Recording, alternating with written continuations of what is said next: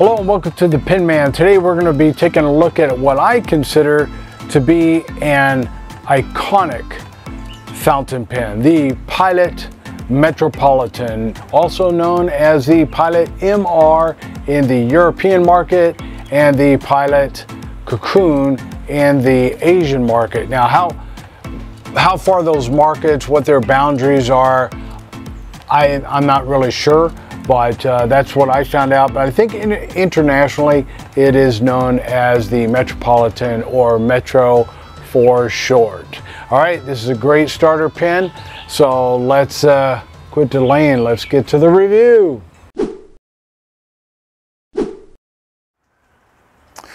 All right, we're sitting on the porch on a nice rainy afternoon. So here we have the Pilot Metropolitan, the case for it anyway, and it just at least the way it came to me was in this cardboard box, and on the back has the information there. This is going to be the crocodile, so Metropolitan animal, and they have all kinds of different styles.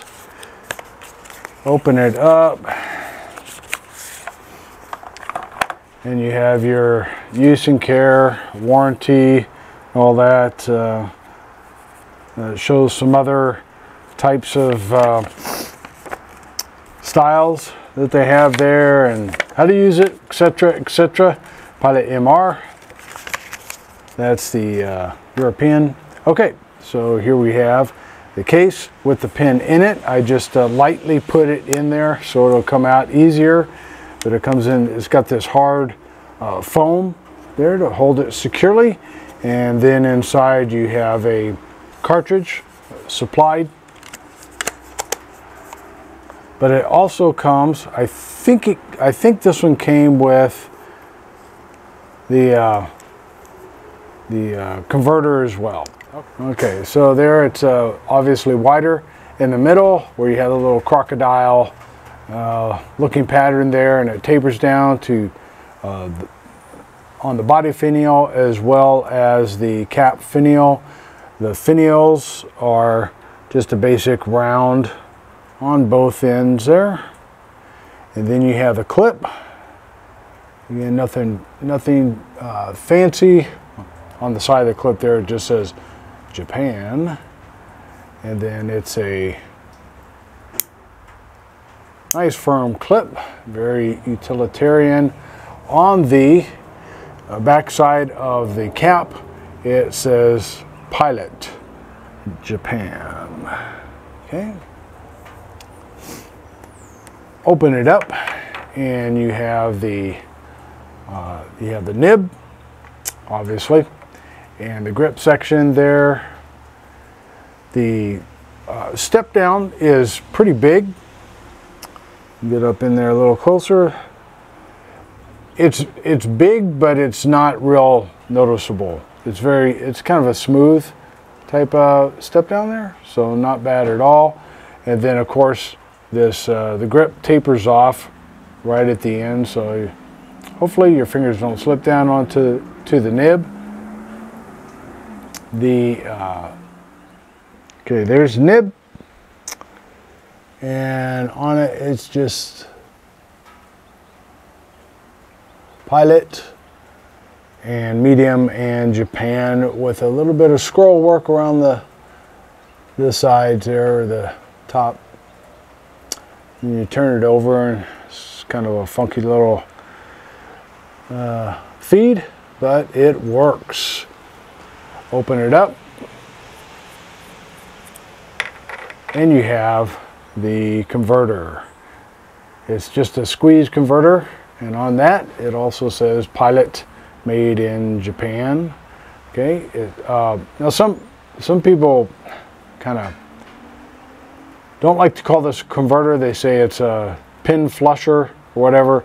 You can use it as both, actually. You go to clean your pen, you're going to clean out your converter as well, but it's just a rubber sack, and you have these two, it's got metal on both sides, and it just squeezes. Very easy to use. I usually just get it in the ink bottle and do 2 squeezes, and I feel like I probably got a full fill on that converter. So I've never had a problem with them. This is all plastic. On here is plastic grip, plastic section in there, but it is metal on the inside. You have metal. Get back over here. You have metal threads in there, but nothing too. I don't feel like they're big enough threads. I don't feel like they're going to wear out the plastic threads at all. Okay, as far as weight, it is 27 grams total weight and 18 grams with just the body. It does post, and it posts securely. I don't feel that it is back weighted just a tad, but not bad at all. The little step down from the cap, where the cap comes there, it's kind of against the knuckle, but it's not too annoying. But if you prefer to write with it uncapped, it works very well. It's plenty long enough. Alrighty, why don't we go ahead and do some size comparisons here. These are some competitors, what I would consider competitors to the Pilot Metro. You have the Lamy Safari, the Twisby Eco, and the Diplomat Esteem. And here they are uncapped and posted.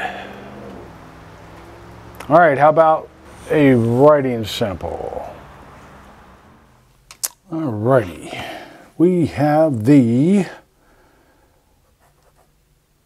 Pilot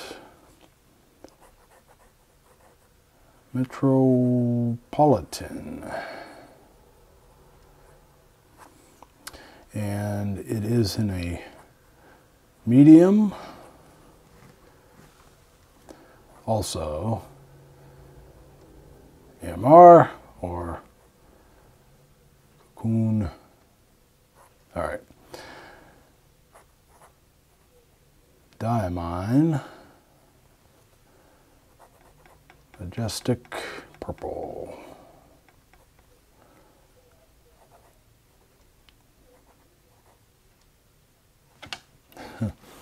Okay. Let's see. All right, good flow. A little skip there. I don't know if that was just me. Perhaps.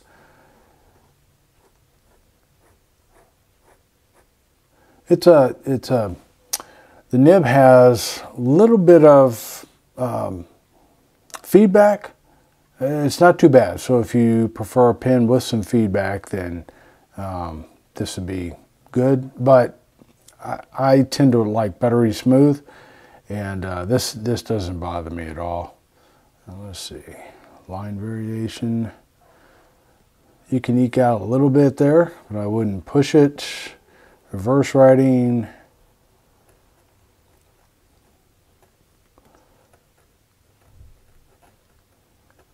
Scratchy, very scratchy. Well, let's see. All right, how about, okay, good flow. I mean, you know, not too dry, not too wet. Although I prefer wet. On the wet side, let's see. All right, I think that pretty much covers it. It is a good writer. I like it, and one of these days when I get my Pilot pen line up to all inked up, I'll look forward to using these. Of course, if I use them right after an A23, probably won't be as bad, be as good. But anyway, obviously not. Yeah, overall, I like this pen.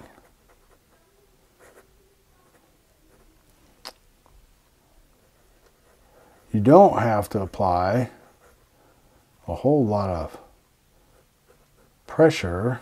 The ink flow is really good. even light. Okay, well, there you have it. The writing sample for the Pilot Metropolitan. All right, there's the review for the Pilot Metropolitan fountain pen, and I really like this pen. I mean, it's not a pen that necessarily gets me all excited, and I'm always looking forward to the next time I use it and so forth. But when I do use it, I'm kind of wonder why I haven't used it in a while, maybe. So this is a great pen. It retails for around $25. I think when I bought mine, I got them for $18, but that's been a couple of years. The Metro's been around since 2012, I believe. So it hasn't been around a long time, but it's definitely made its place on the fountain pen scene. So what are some of the likes and dislikes about this pen? And let me just say, at the end of my likes and dislikes, we're going to talk about the iconic aspect of this pen. As far as pros, I think cost obviously is a factor there. You get a good quality. It's a metal pen. It's not too heavy, not too light. And again, for small pens, I prefer some weight to them. So I think this is a good weight to size ratio. But again, the cost, very reasonable. You can get these as low as, I think I saw some for just under $18 to just under $26. So just shop around, make sure you're getting from a trusted seller. Then and again, as far as a pro, it's just a good starter pen. If you want to introduce somebody to the fountain pen world, Pilot Metro is a good place to start. Also, one of the advantages of this pen is the variety of styles it comes in, as far as colors, body colors, but also band designs. So there's kind of something for everyone. And I think Pilot is trying to come up with new colors, new designs all the time. So the designs that I put up in this video have been around for a while, but there's newer designs since that time. And so there's my pros. As far as cons, I think the grip section being 8.4, about 8.4 millimeters, and that would be right in the middle part of the grip. It would be a little bit small for, some people that like that bigger girth. I prefer a bigger girth, so I'm not real crazy about it. But I don't know, for me, once I get a pen in my hand, especially, again, it has some weight to it, I don't really mind a thinner grip. And now, with this being plastic and not metal, it's not slippery at all either. So, but that can be a downside for some people. It's just a thinner grip. Also, the nib tends to have a little more feedback than what I prefer. But again, as I mentioned earlier, if you like a pen with feedback, it's not scratchy unless you do reverse writing. But if you like a little bit of feedback, this nib would be excellent for you.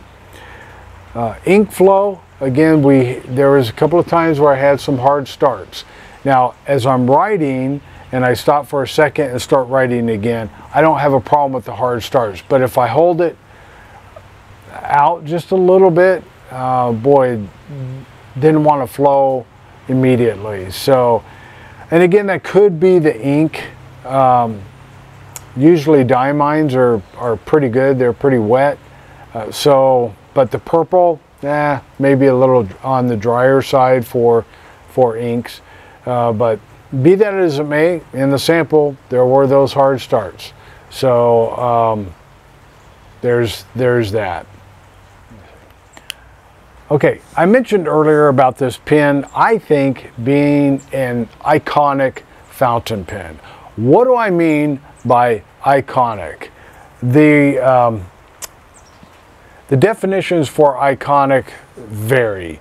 What it means to me is not necessarily what it means in every context. So, in other words, you can have an image of something like a statue, and that can be an icon. So it can be iconic of, and then you name a period of time or a philosophy or whatever the case may be. So there can be that. But what I found this definition, so I like this. It says something important or impressive because it seems to be a symbol of something.